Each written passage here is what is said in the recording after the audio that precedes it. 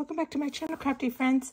I am here with a video response reveal for Mommy and Me Craft. She's hosting a spring fling spring tote challenge, and the requirements are to create a spring tote that Christian with Christian's Crafty Adventures created, and put inside the tote sunnies, which are sunglasses, a ribbon trim sample, a bead dangle, pin or pokey tool, a small trinket box, a memory decks card, sequence mix, handmade card, a pendant flag or wand, and then create one of those also for the hostess, because she doesn't want the entire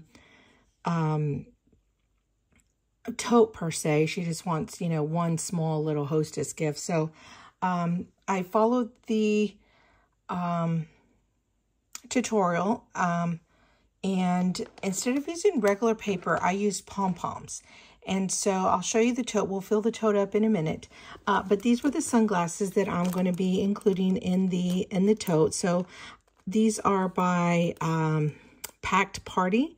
I think I got these either at Target or Walmart. I don't remember. And I just added some rolled flowers to the sunglasses. So we have to alter them, or, you know, embellish them, make them cute for our swap partners. So I was excited about including these because they do shake and they do have some really cool glitter inside. So those are really fun. So those are my sunglasses that I'm going to include. This is the pennant flag that I'm going to include in the tote as well. Now this is Scrap Diva's wave flag, and then I just added it to a Michael's pick stick that has bunny ears. So I thought that was really fun way to showcase that. My ribbon trim sample, I just added it on a tag and just wrapped my ribbon around it. And so these are the ribbons that I'm going to be sharing, and just added a little cabbage on to the top of that and just bagged it up. And I left everything, trying to leave everything clear because she wants to be able to show what we created. So I put everything in clear baggies. This is my pokey tool that I've created. My pen.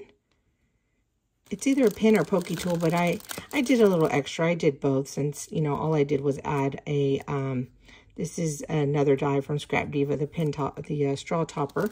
So I added that, and this is my handmade card, and it just says hello, and I picked it up on some foam and made a cute little bunny bow, added a cute little bunny bow on here, and I think I put in there some.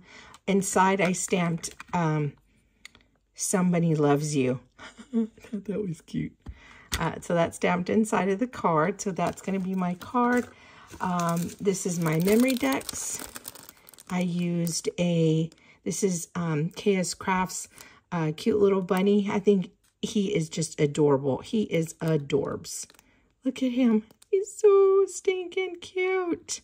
And they also, this die also has little, another cutout with like eyelashes. So if you wanted to make her into a little girl and add a cute little bow. So I think I'm going to make some little girls, some little girl bunnies next. And then I added some diamond dots all around here as well. And the embellishment box, this is my embellishment box. And I just added some ruffle trim, some of those little cabbage on eggs from Hobby Lobby. And this is a KS Crafts die, which is a bag topper die, but I just used it as a bow and added a little bunny embellishment. And these are all of the goodies, because I already taped it up, but these are all the little goodies, and added some ribbon bows in there, just something to share with my swap partner. And the sequence mix, this is a sequence mix, and I'm going to add a spoon with it as well. So I just added a bunch of yummies in here.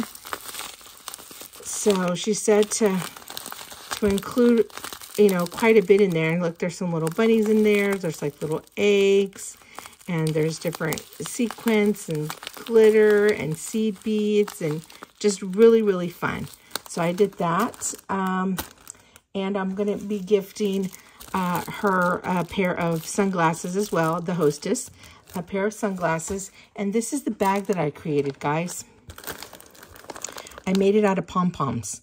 I thought this was so stinking cute.